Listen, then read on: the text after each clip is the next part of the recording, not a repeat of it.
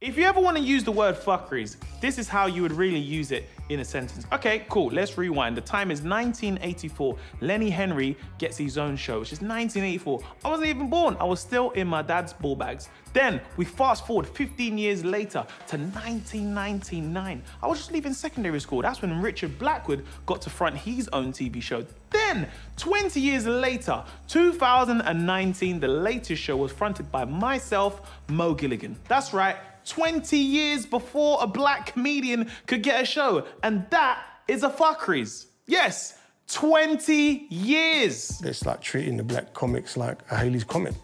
It's just like, oh, look, there one goes, look, there, look.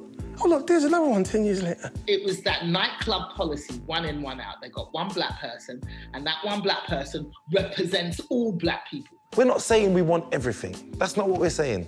We just want to be represented. We don't want it to be like a, give us something for 6 months and then you disappear again for the next 20 years.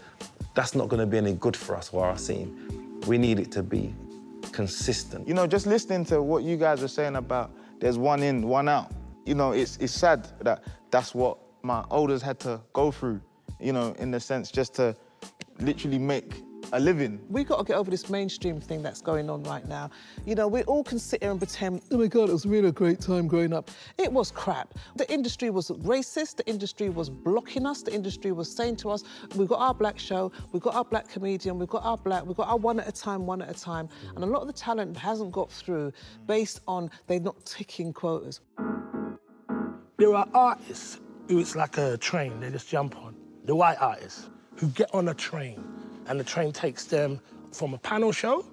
Then from the panel show, they're being interviewed by Jonathan Ross. Then suddenly it's Christmas, they got a DVD out, they got a book out. And it's a journey. You just watch them from Brock to millionaire in about a year. Now, I'm Brock. 15 years later, I'm still Brock. The commissioning editors, the producers with white comics, they'll take a white comic and they'll mold them. They'll groom them. Oh, this show didn't work out for him. Let's try him in this. Oh, that didn't work. Okay, let's try him in this. That didn't work. Okay, let's try this with him. They'll keep trying. But with black comics, you get one chance. And if that show isn't an immediate success, they'll go, well, see, black comedy doesn't work. We tried. We're the ones who are knocking on the BBC door saying, look, we got scripts, we got this, we got that, we got this, we got that. And it was like, well, no.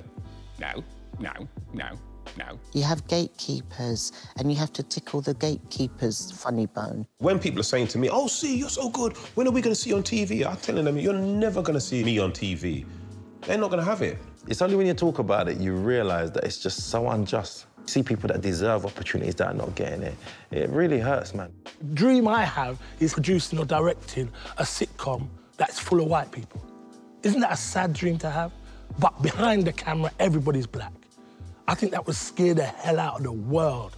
Everybody's black behind the camera, but you're calling the shots for these white actors to say or white comedians to say. And you can say to them, no, I don't think Middle Brixton would get it. I don't think Middle Handsworth would get it. Man said Middle Brixton, you know? No, that's bare funny. That is the fucked up part. It's the gatekeeper. It's not the audience. I performed to a whole room full of white people. Yeah. And they fucking love it. Yeah. So I ain't the audience. The audience is being denied our talents. I'm telling you that now. So it's the gatekeeper, I'm telling you.